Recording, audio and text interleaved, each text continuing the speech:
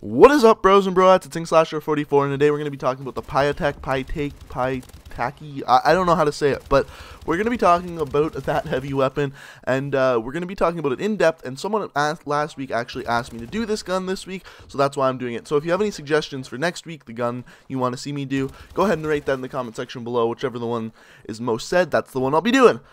So what is there to know about this gun? So if we look at it on the screen, the damage is 11, accuracy is 12, fire rate's 12, range is 14, handling is 3, and mobility is 7. So there's a few things I have to say about these stats. First of all, as far as damage and range goes, they are relative to the type of gun it is. So that does not mean the damage of the Pytaek is going to be that much better than some of the assault rifles. It just means relative to the other LMGs, that's the damage it's putting out. So it's not really that precise. Same with the range. As you're going to notice, the AK-12 has, I think, the same range as the Pytaek, but when you test the two weapons, the AK-12 has better range. So like I said, these stats are just relative compared to the other LMGs.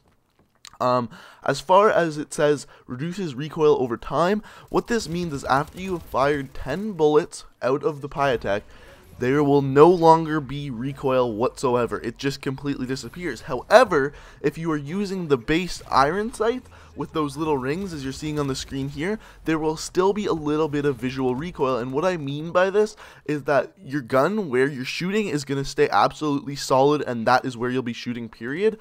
However, the little rings around the iron sights will jiggle just back and forth just a little bit, just enough to annoy you. And that's why if you're going to be using this gun, I strongly suggest using first of all the foregrip and then a red dot sight, because the red dot sight completely gets rid of that visual recoil and it just makes using this gun a lot better in my opinion.